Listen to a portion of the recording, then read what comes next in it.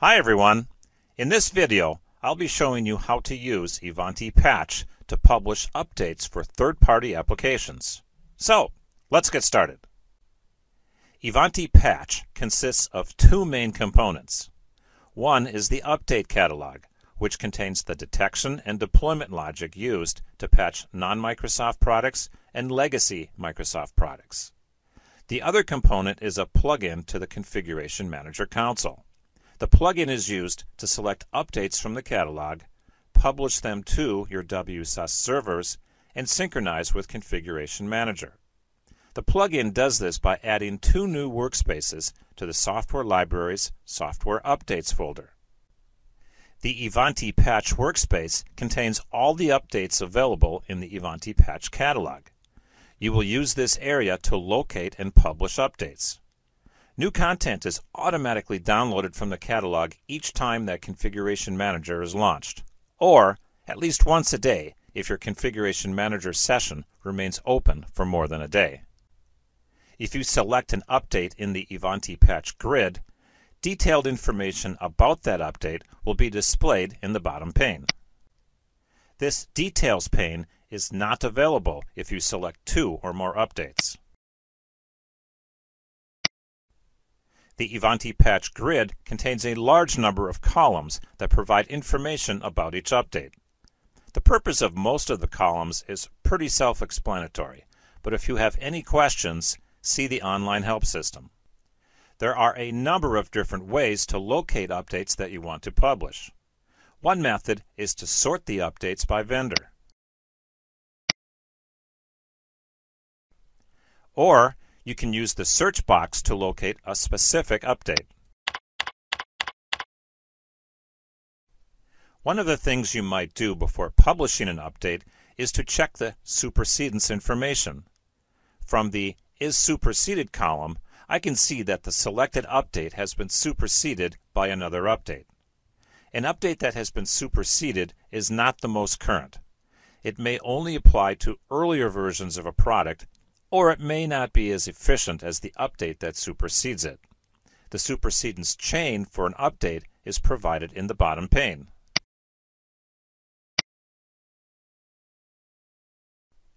For example, for the update that is currently selected, I can verify that it has indeed been superseded, and I can see which update has superseded it and which updates it supersedes. Let's go take a closer look at the latest update in this supersedence chain. In this case, the supersedence column is blank, meaning the update is the most current.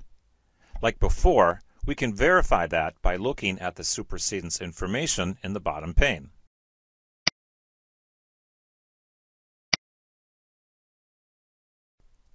And sure enough, we can see that the selected update is the latest update and that it indeed supersedes the update we first looked at. Let's try publishing this update. To do this, I simply enable the checkbox and then click Publish.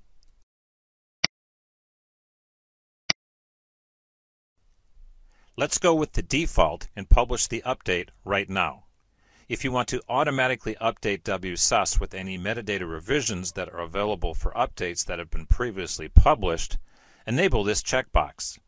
Because the metadata is only descriptive in nature and the update binaries themselves are never changed, the recommendation is to allow the update. And if you want Configuration Manager to automatically synchronize itself with the WSUS database as part of this task, enable this checkbox. This will cause an incremental synchronization to be performed.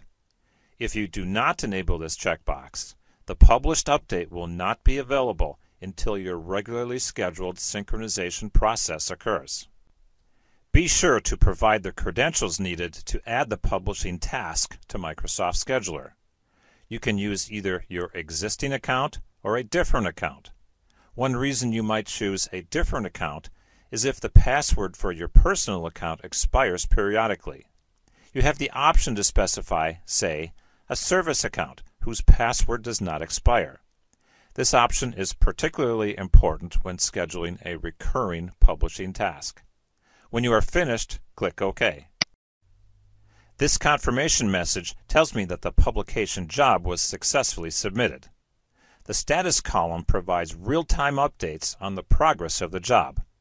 If I wait just a bit, I'll see the status go from scheduled to publishing and finally to published.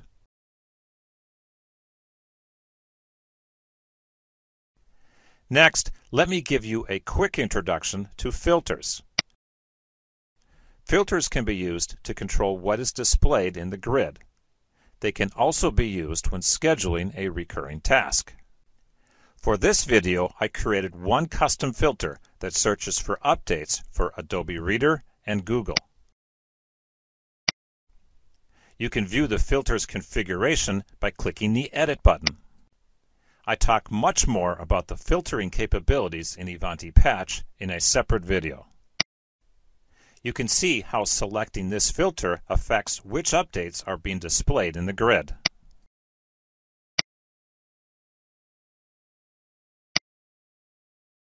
In this case, only Adobe and Google updates are being presented.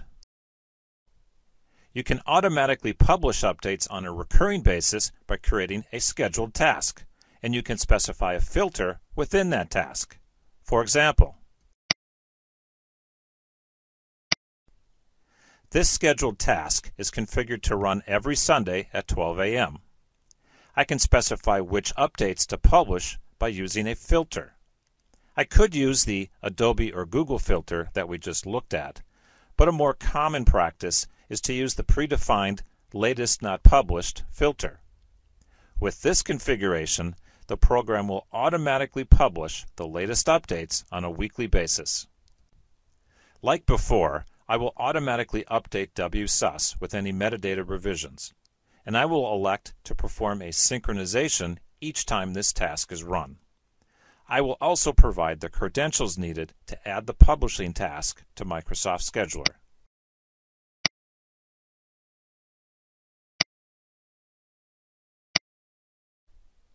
Finally, let me demonstrate how you can expire an update using the Published Third-Party Updates workspace. Ivanti Patch enables you to expire third-party updates that have been invalidated by the product vendor or that have been superseded by other updates. Expired software updates cannot be deployed. The updates you set as expired can then be deleted using the WSUS cleanup tool. It is easy to expire one or more updates. You simply select the updates and then click Expire.